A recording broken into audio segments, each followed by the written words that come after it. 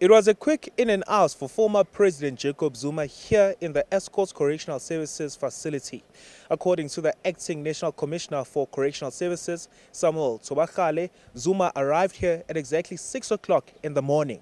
He was briefly processed and then released in line with a special remission authorized by President Cyril Ramaphosa.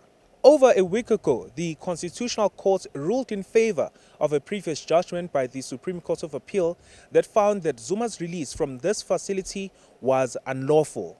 Zuma was sentenced to 15 months imprisonment for failing to adhere to a Constitutional Court order that said he must appear and testify before the State Capture Commission.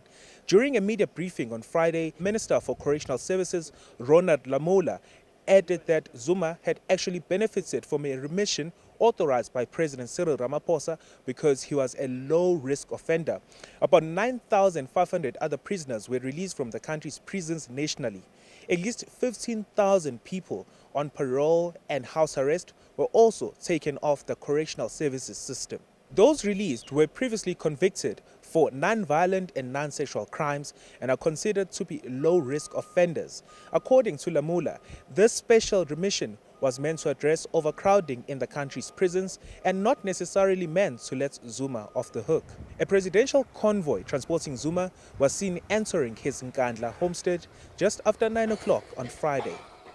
I'm Makgothi Duma, reporting for News 24 in Estcourt, KwaZulu-Natal.